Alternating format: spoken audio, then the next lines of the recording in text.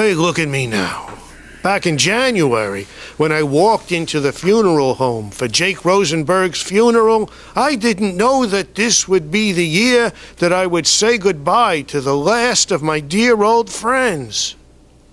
At Jake's funeral, I was sitting there with my remaining Lodge brothers, Milton Berg, Harry Cooperstein, Louis Lefkowitz, Herman Nadler, and Benny Silverstein.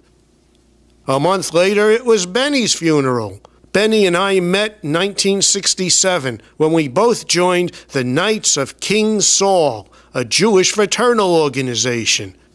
Our lodge did charity work and offered cemetery plots to the members and their families.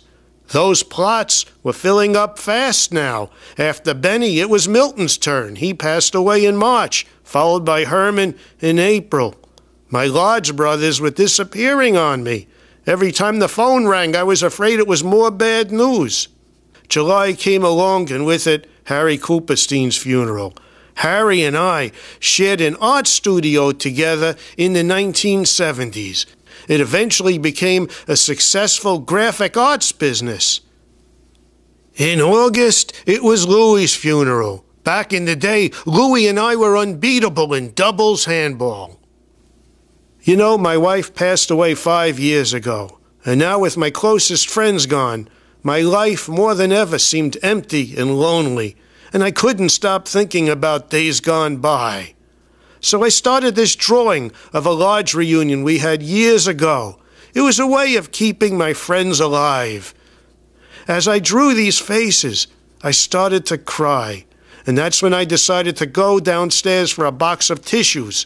But my foot slipped on the top step, and I fell hard down the flight of stairs, shattering my hip. 6 months of rehab in 4 different facilities, and now my kids set me up here in this independent living place. Yeah, my kids stop by to visit every so often, and they bring me food and chit-chat for a little while, and they keep promising to hang my paintings on the wall. But my days are empty, and I'm so bored.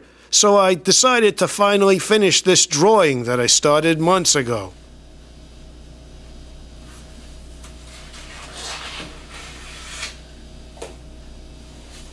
Thanks to my lodge, I know I have a cemetery plot waiting for me when my time comes. But I'm not rushing to get there. I still have things to look forward to, like my granddaughter's wedding next year.